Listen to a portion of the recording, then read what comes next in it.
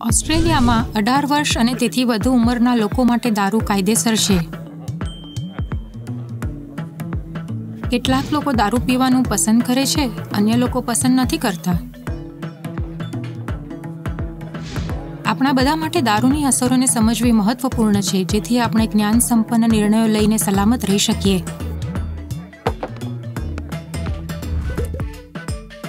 દારૂ તન તથા મનને અસર કરે છે.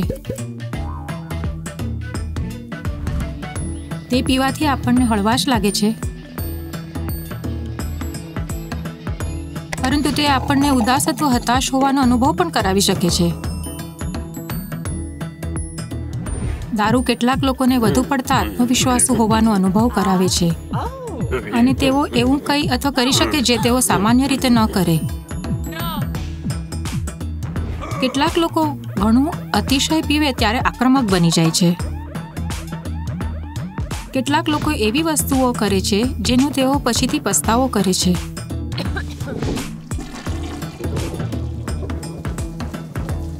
દારૂ આપણી સુરક્ષિત રીતે વાહન હાંકવાની ક્ષમતાને પ્રભાવિત કરે છે અને અકસ્માતમાં આપણા ફસાવાની સંભાવના વધારે છે.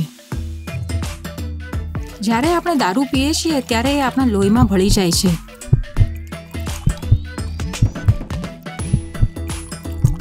જો કોઈ 1 કલાકમાં 2 થી વધુ પ્રમાણભૂત પીણા લે તો તેઓ કદાચ કાનૂની મર્યાદાથી પાર છે. શરીરમાંથી જતા રહેવા દરેક પ્રમાણભૂત પીણા માટે ઓછામાં ઓછો 1 કલાક લાગે છે. તેથી જ આપણે વાહન ચલાવવાનું નક્કી કરીએ તે પહેલાં સલામત થવાય ત્યાં સુધી રાહ જોવી જોઈએ. કશું પણ દારૂને વધુ ઝડપથી શરીરમાંથી છોડાવી શકતું નથી.